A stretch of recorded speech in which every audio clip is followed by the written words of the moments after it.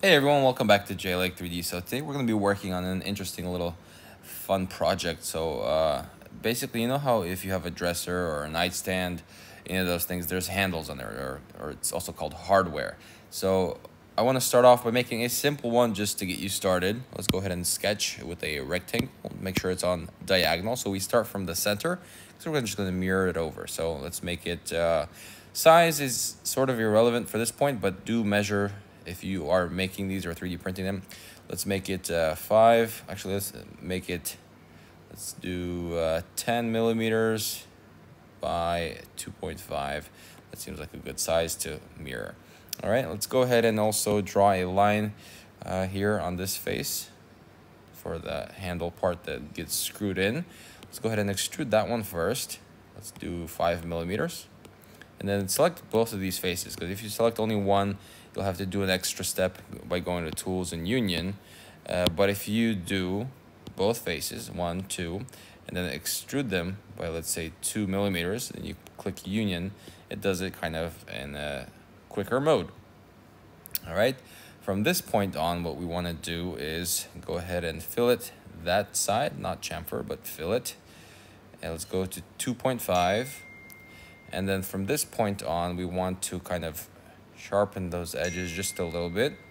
And then from here, we want to fillet them so that it'll be a bit smoother. Okay. Once we have that, we can go ahead and fillet the front by about 0.5. And then also the side by about 0.5. And when you do the side, it kind of automatically grabs the rest. So if you don't want that, you have to watch my individual fillet video. Okay, but now that we have that, this is basically a complete handle. Let's just add a fillet here on the top to finish it off completely. Let's make it 0.5 to keep up with the rest of the design. And now that we have that, we need to make a hole for the screw. So for example, we can make a circle right here. Obviously it's not the center, so if we want to center it, we can go off the center line there. About, well, it's hard to get in there. Let's go ahead and get right there and centered with that part. So let's draw a circle right here and make a hole of about 10 millimeters. Oh, actually the whole thing is 10, so let's make it 5 just as an example. Okay, that's a bit too much, so let's make it 2 then.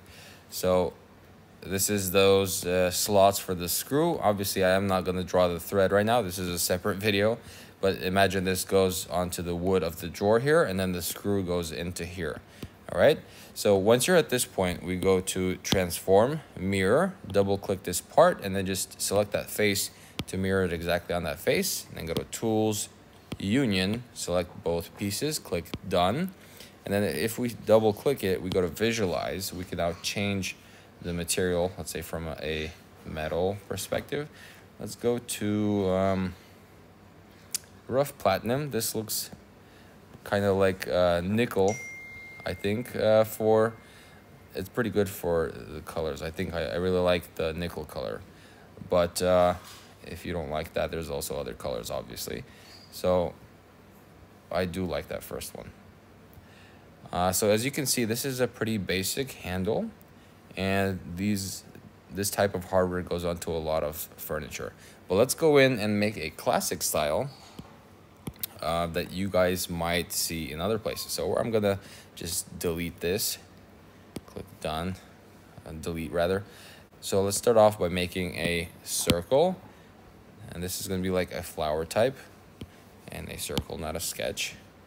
And let's make it about 5 millimeters.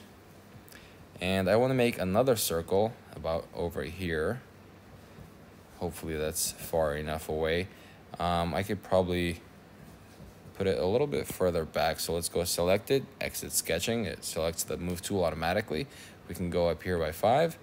I think that might look a little bit better, but we'll see in the long run. And then let's go ahead and draw a line down the middle of this part. And then also let's lock everything into place here on the right. So lock, and let's also lock these dimensions in so they don't move when we're gonna do the next part, which is a tangent. So we just draw a random line here, make sure it's on the outside of the circle, and then select it and click tangent here on the right, and then do the same thing for the top one, tangent. And then we can go in and go to Tools, Revolve. And since we kind of split our sketch down the middle, we can select one side of the sketch and select that center line.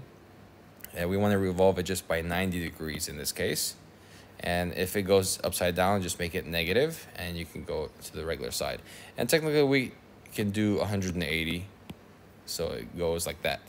All right, and from this point, we need to select this item by double clicking it and click the pattern button here. Make sure it's on circular, and then align it here in the center and revolve it by 360 degrees and choose however much you want. Let's try 5. That's obviously not enough. Let's try 9, and that seems pretty good. Click done. Then let's go ahead and hide our circular pattern. Let's go ahead and now extrude that center piece there by a random number. It doesn't really matter how much, but let's unhide the circular pattern here and then adjust this as necessary. So let's make it like 10, and then this thing, let's make it about 5. So I also want to smooth this out to blend with all those pieces, so 2.5. Once you're at this point, click Tools, Union, and then click and hold and then drag to select everything and click Done. And then once we're there, we need to go ahead and select that sketch and just extrude it out by about 10, and we can just scale this specific edge by about 2.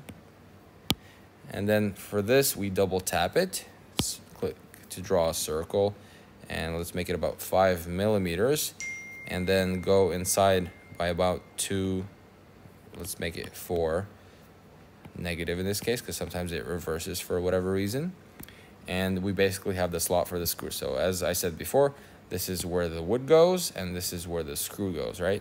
So this is like a drawer handle, but we have to also keep in mind that they're usually a different color. So if we go to visualization and we choose metals, we can go down, and these types of classic ones are typically made out of copper or brass as far as I know. So let's try rose gold. It might match brass a little bit better. There we go, something like this. And we don't really have a nice looking brass color here. Maybe I think brushed copper probably looks the best for this.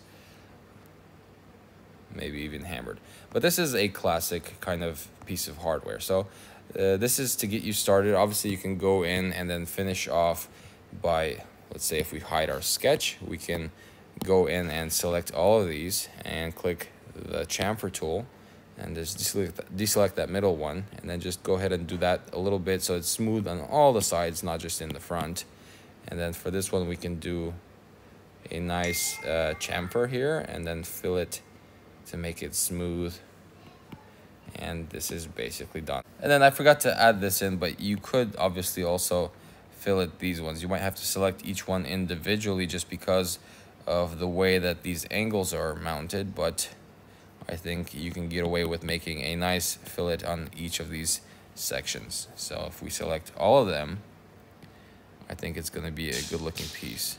All right, and this is basically considering that it's a welded or metal manufactured part, so there will be some connections here, and this also might look like a Pokemon. So hope this helps you realize that you can actually design this stuff pretty easily and even get this manufactured. If you have a 3D printer, this would be super easy to make, and you can make a bunch of these for real cheap if you want custom hardware for your furniture. So hope this helps. Don't forget to like, share, and subscribe. Don't forget that you can support my channel by becoming a member or donating via PayPal or other methods. And I'll see you guys in the next one. Bye-bye. Here at Shapr3D, our goal is to inspire and empower you to create your own amazing projects. Please support our work so that we can keep doing it. Don't forget to like, share, and subscribe to see more.